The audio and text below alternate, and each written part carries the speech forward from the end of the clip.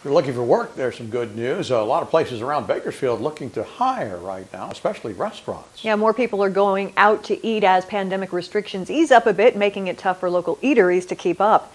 Aaron Roney joins us now to explain. Aaron? David Shell, for many folks, a return to normal might mean going out to eat. So a lot of restaurants are trying to fill positions as they try to keep up with a new demand. Additional servers, hosts, cashiers, expediter, cooks, even dishwashers. Frugatti stayed fully staffed this past year, yet they need more help than ever before. We're still short some, so we're still trying to add a few more to kind of get caught up. Sales for the Italian restaurant shot up as the orange tier allowed more freedom indoors, but they needed help managing something else.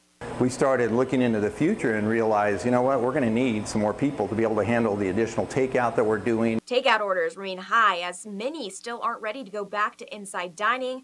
That could change come this weekend. I was just about to ask, for Mother's Day, do you all feel prepared for it? Like you're going to have enough people coming up for it? You're never prepared for Mother's Day. But for those looking to celebrate mom with dinner, keep this in mind. It's going to be crazy. You know, if you're going out on Mother's Day, just be prepared. It's going to take a little longer than it probably would under normal circumstances. So hopefully people take that into consideration and in their decision as to going out or not going out.